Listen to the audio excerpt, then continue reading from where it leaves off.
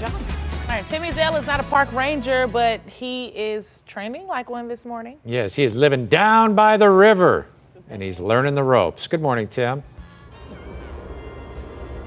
Hey, good morning, Perch. Good morning, Blair. That's right, we are down here on the river. It is a new program taking place here. It's the Gateway Arch National Park, and Riverboats at the Gateway Arch have teamed up for this new program. Pam Sanfilippo joined us. Thank you so much for having us out.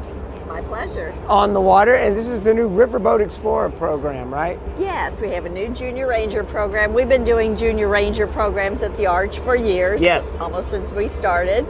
And we've also been partnering with the Riverboats to do Ranger tours on the riverboat during the riverboat cruises, one-hour cruises.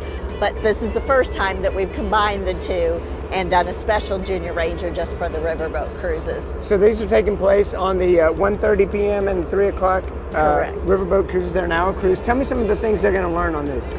Well, we have our booklet here. Gotcha. That just kind of has the kids learn a little bit about the history. There's some word scrambles, some compare and contrast, and then what you see and what you hear when you're on the cruise. Oh, it's got pictures too, like things to look for.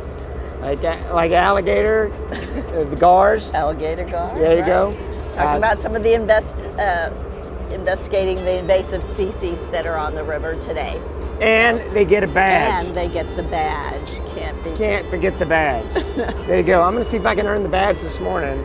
All right. We're going to head out on the river a little bit, take you for a little bit of a cruise, and give you a taste of the Riverboat Explorer program that's coming up all morning long. Fox 2 News in the morning.